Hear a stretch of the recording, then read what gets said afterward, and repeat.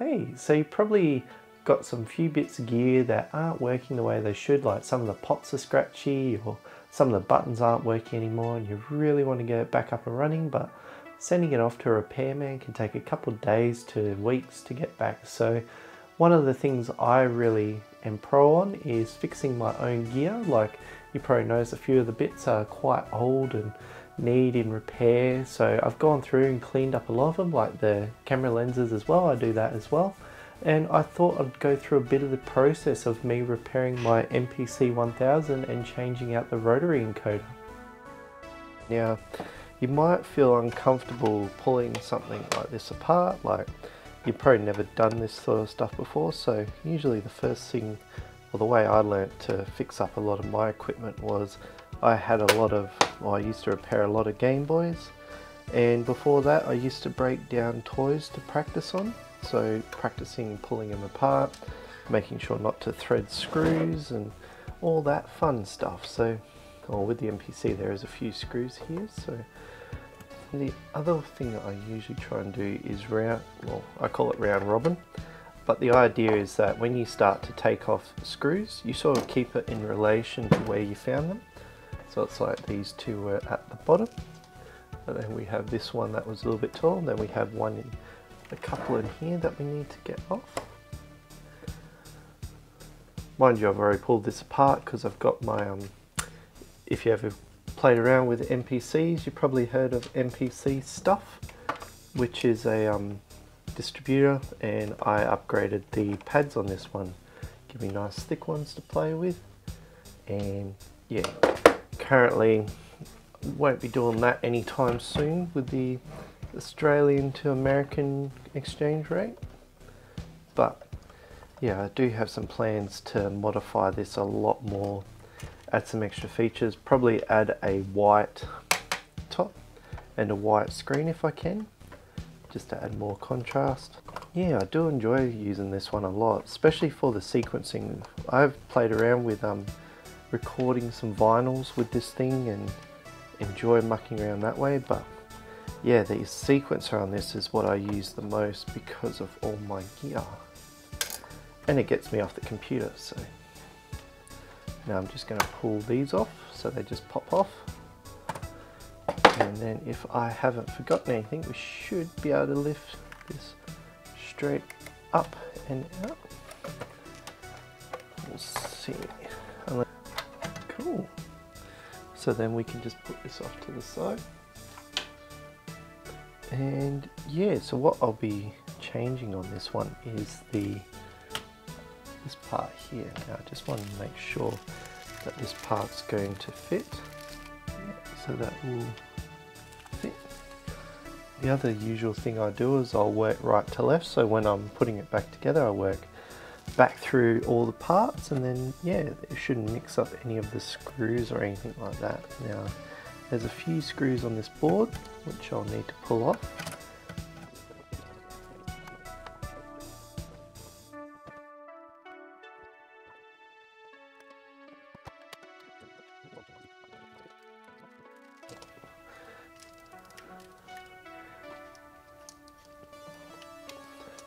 So yeah, we've got this rotary coil which isn't working as good as it could, so we could try and repair this, but sometimes it's just easier to replace. Now I might get some isopropyl alcohol and clean the back of that up a bit. Just give me a second.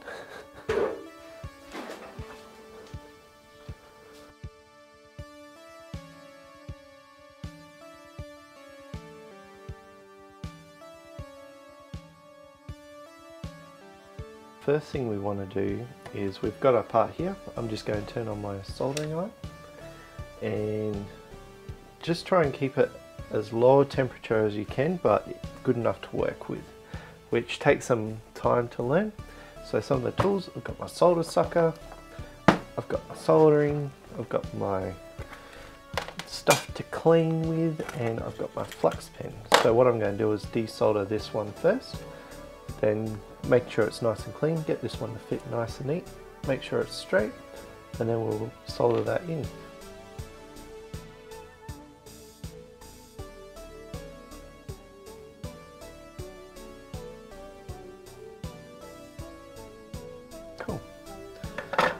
So that removes the bulk of it, and then what I'm going to use is my other bit here, which is called wick, which will draw out any sort of remainder of any soldering that's left on here. So we'll just go.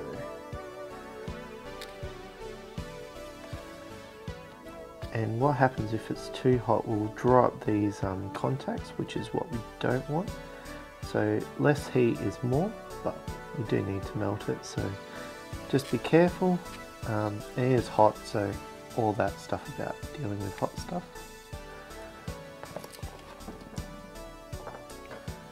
Now we should be able to push these pins through.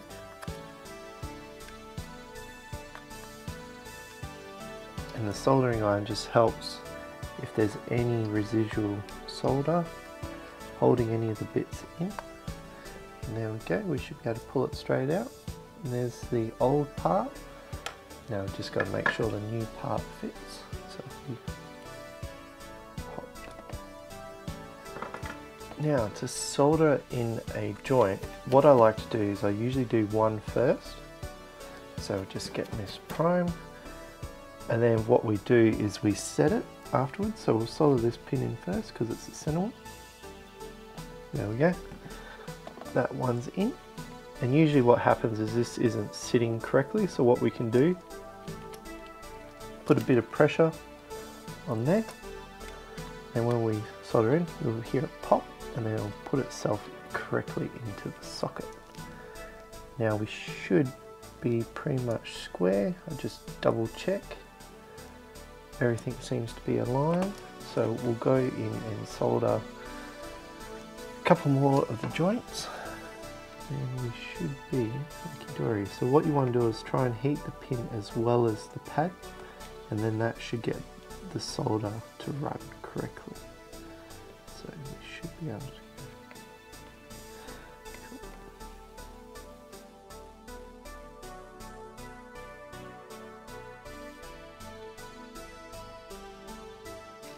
So our new part is in. So this is where the video goes a little bit askew to what I originally thought, because I wanted to put the rotary encoder in, put it back together, show it all working and all hunky-dory. It's all working. However, when I put it back together and tested, it wasn't working at all. So I thought instead of, or a bit of a freak out first, but then I decided to test what sort of signals were coming out of both the MPC original encoder and the one I bought, and found out that the signals themselves were different. So sort of threw a spanner in the works. However, I didn't want to wait a couple of weeks to get it up and running again. So instead of trying to figure out a way to get the new part working, I got the original part and very carefully pulled it apart into its elements, because being an old element, it is quite easy to get inside of them. Now, with years of that dial spinning, it was very not pleasant, but I got some isopropyl alcohol, pulled it all apart, cleaned all the parts, rebent the little fingers that sat on the disc, and then yeah, cleaned it up, put it back together, popped it back in the MPC1000, and yeah, it works pretty good right now. So yeah, I'll probably be looking at getting one of the boards from MPC stuff in the future, but for now I've got a fully working MPC again. So yeah, I hope that's given you a bit of insight. So if you really want to start playing around with electronics, definitely do pick up like easy things that you won't cry about. Like when I first started doing Game Boys, the original quote that I remember is, don't fix a Game Boy that was your childhood memories, because yeah, if you break it, you're breaking your childhood memories. So yeah, pick some stuff that you're not worried about breaking or having a go, then yeah, just pull it apart, practice pulling out buttons, like desoldering, resoldering, and yeah, you build the skill over time, and then in the end you can perform like simple operations like fixing a few buttons and yeah, getting it back in working order. So I hope you enjoyed this one. This is like, yeah, a bit more left field than what I usually do, so we'll see how that goes in the future. But if you did like this sort of thing, please leave a thumb up and comment in the description of sort of things that you want to see fixed. I might be able to give a few notes. There are a few groups around, like on Facebook and Reddit, that deal with DIY synthesizers or repairing synthesizers, so maybe see if you can jump in on those groups as well. And yeah, other than that, I have a nice little package there that I want to discuss next week, so I'll see you next time.